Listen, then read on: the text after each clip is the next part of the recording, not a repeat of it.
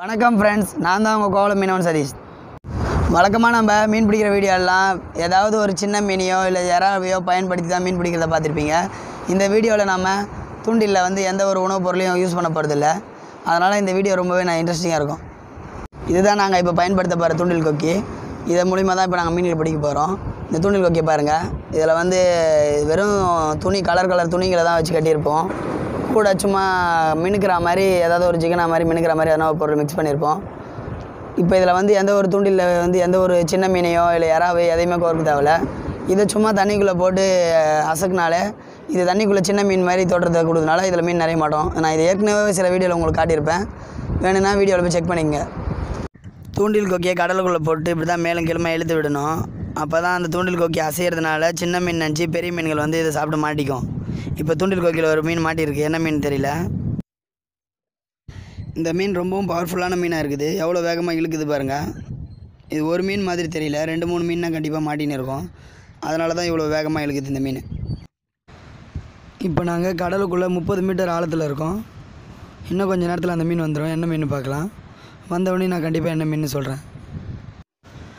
தண்ணீர் ரொம்ப தெளிவாக இருக்கிறதுனால உயிருள்ள இறாலை பயன்படுத்தி பார்த்தோம். மீன் எதுவும் கிடைக்கல. சின்ன மீன்கள் அதை சாப்பிட்டு போயிடுச்சு. அதனால தான் இந்த மாதிரி சிக்கனா தூண்டில் பயன்படுத்துகிறோம். இதை சின்ன சின்ன மீன்கள் சாப்பிட முடியாது. பெரிய மீன்கள் இருந்தால் மட்டும்தான் தூண்டில் கொக்கியில் மாட்டோம். என்ன மீன் பார்க்குறேன் இருங்க. ஒரு 4 மீன் வருது. எல்லாமே பாறை மீன் தான். தோல் பாறைன்னு சொல்லுவோம் நாங்கள் அதை. பாருங்கள் என்ன மீன் இப்போ தெரியும் பாருங்கள். இதுதான் இது தோல் பாறைன்னு சொல்லுவோம் நாங்கள் அதை. மீன்கள் எல்லாமே கொஞ்சம் பெருசாக இருக்கிறதுனால தான் தூண்டில் கொக்கியை வேகமாக இழுத்துருக்கு. பாருங்கள் எவ்வளோ பெருசாக இருக்குது எல்லா மீன்களும். இந்த மீனை தூண்டிலேருந்து பிடிச்ச உடனேலாம் அவசரப்பட்டு கை வைக்கக்கூடாது. இந்த மீனோட உடம்புல இருக்க முட்கள் குதிச்சுன்னா ஒரு கிட்டத்தட்ட ஒரு அரை மணி நேரம் இல்லை 1 மணி நேரத்துக்கு ரொம்ப கொடுமையான வலி இருக்கும். அதே மாதிரி இந்த மீன் சீக்கிரமாக சோர்வடையாது. ரொம்ப துடிப்பான மீன். அவசரப்பட்டு கை வச்சோன்னா கண்டிப்பாக முள் கையில் குத்திக்கும் கண்டிப்பாக.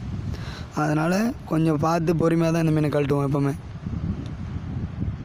வீடியோவை பார்க்கும்போதே உங்களுக்கு தெரியும் இந்த தூண்டில் கொக்கியை கழட்டுறது நான் எவ்வளோ கஷ்டப்படுறேன்ட்டு. ஏன்னா கொஞ்சம் மிஸ் ஆனால் கூட கண்டிப்பாக அந்த மீனோட முள் என் கையில் பட்டுரும். அடுத்து என்னால் எந்த வேலையுமே செய்ய முடியாது. ரொம்ப கொடுமையாக வலிக்கும் இந்த மீனோட முள். ஒரு வழியாக 4 மீன் தூண்டிலேருந்து கழட்டிட்டேன். திரும்பவும் தூண்டில் போட போகிறேன். என்ன மீன் கிடைக்குதுன்னு பார்க்கலாம்.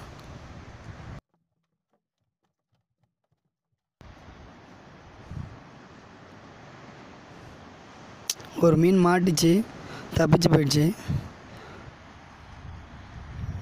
திரும்பவும் தூண்டில் போடுறேன். இதை நல்லா வேகமாக இழுத்து விடணும். ஏன்னா அது பயந்து ஓடுற மாதிரி இருக்கும். பெரிய மீனை பார்த்து பயந்து ஓடுற மாதிரி இருக்கும் அந்த தூண்டில் அதனால் பெரிய மீன்கள் அங்கே இருந்தால் உடனே இதை முழுங்கிடும். இதை எவ்வளோ வேகமாக ஆட்ட முடியுமோ ஆட்டி விடணும். அது மேலே எங்கேயும் போயிட்டு வரும்போது பெரிய மீனை பார்த்துட்டு பயந்து ஓடுற மாதிரி இருக்கும். உடனே பெரிய மீன் சாப்பிட்ரும். அப்போ தூண்டில் கொக்கி வாயில் கரெக்டாக மாட்டிக்கும்.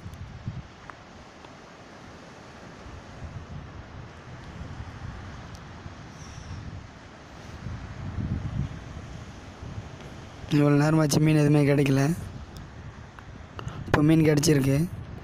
என்ன மீன் பார்க்கலாம். அதே பாறை மீன் தான் இருக்கும்னு நினைக்கிறேன். இது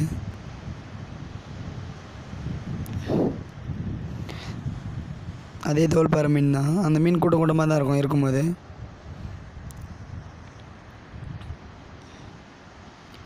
எவ்வளோ பெருசாக இருக்குன்னு தெரியல, பார்க்கலாம் இருங்க. இந்த மீன் ரொம்ப வேகமாக இழுத்துச்சு தூண்டில்.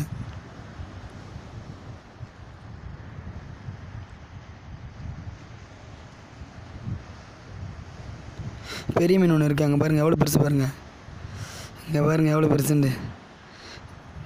கிட்டத்தட்ட 2 கிலோ மேலே தான் இருக்கும் இந்த மீன். 2 கிலோ இல்லை 3 கிலோ இருக்கும். அங்கே பாருங்கள் எவ்வளோ பெருசு. நான் அந்த தூண்டில் கொக்கிலே அந்த மீனை பிடிச்சிட்டேன். இப்போ நான் அந்த மீனை பிடிக்க பயன்படுத்தின தூண்டில் கொக்கியோட சைஸ் 12ன்னு சொல்லுவோம். அது கொஞ்சம் பெரிய தூண்டில் கொக்கியாக இருக்கோ தான் இந்த மீனை அறுத்துட்டு போகல, இல்லைனா தூண்டில் அறுத்துட்டு போயிட்டுருக்கோம்.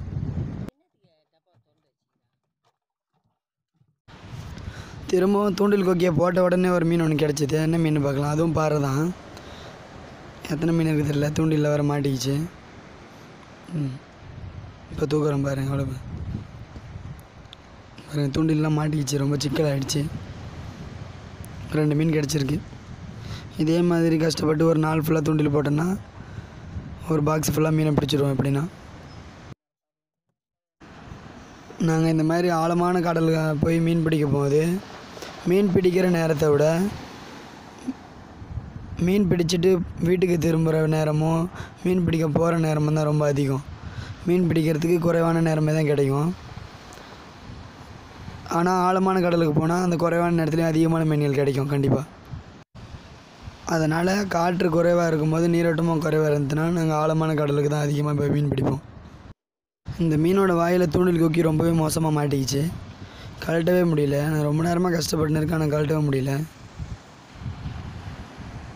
ஒரு சில மீன்கள் வாயில் வந்து இந்த மாதிரி எக்கு தப்பாக மாட்டிக்கும். அந்த தூண்டில் கொக்கிலாம் ஒரு சில நேரத்தில் அறுத்து விட்டுருவோம். ஆனால் இப்போ நான் கழட்டிட்டேன். அதை இதான் லாஸ்ட்டு மீன். இப்போ கழட்ட போகிறேன்.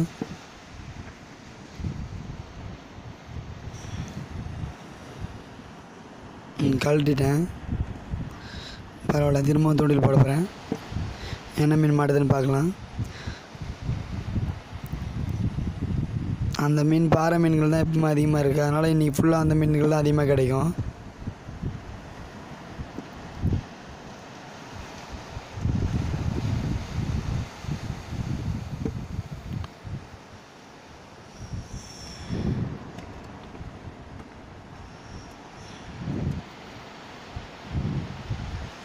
மீன் மாட்டிக்கிச்சு. இங்கே பாருங்கள் எப்படி இழுக்குது பாருங்கள்.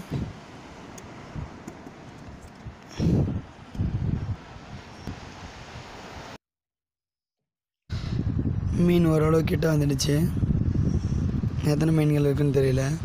ரொம்ப வேகமாக இழுத்துச்சு. பார்க்கலாம்.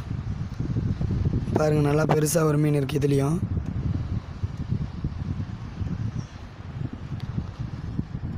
பரவாயில்ல, எல்லாமே கொஞ்சம் பெரிய மீனாக தான் கிடச்சிருக்கு.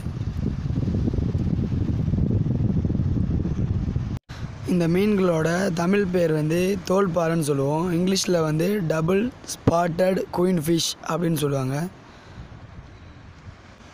இதை விட இன்ட்ரெஸ்டிங்கான வீடியோவோட திரும்ப உங்களை சந்திக்கிறேன். Okay, bye friends. இந்த வீடியோ உங்களுக்கு பிடிச்சிருந்தா லைக் பண்ணுங்கள், ஷேர் பண்ணுங்கள், கமெண்ட் பண்ணுங்கள். இந்த மாதிரி இன்ட்ரெஸ்டிங்கான வீடியோ அடிக்கடி பார்க்கணுன்னா மறக்காமல் நம்ம கோவலம் மீனவன் சேனலை சப்ஸ்கிரைப் பண்ணுங்கள்.